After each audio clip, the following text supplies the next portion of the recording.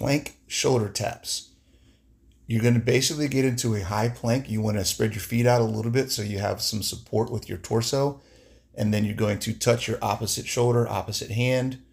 The idea is to try and keep your body from moving and shifting as you change the weight placement on each hand. You want to maintain a good plank with your back flat, keeping your hands under your shoulders, not too far out in front, and your body should not really shift that much as you, again, switch your weight back and forth to your hands.